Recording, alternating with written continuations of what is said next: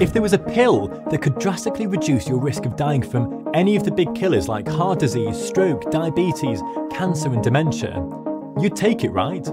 Like if I actually had a pill that was completely safe and we knew for a fact that it protected you against all of these big diseases, you wouldn't think twice.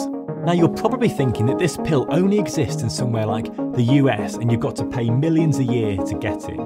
But the truth is that it's completely free and everybody has access to it. What this drug is walking.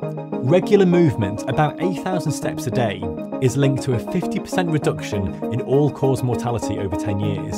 And there's a name for what happens when we don't move enough. It's called sedentary death syndrome, and it's linked to 33 chronic conditions that kill people every day. But how many of you have ever been told how important movement is?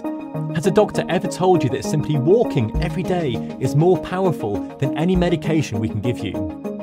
Mobility is medicine. Movement is medicine. It improves blood pressure, brain function, insulin sensitivity, mental health, all of the things that are the precursors to the big killers in the Western world.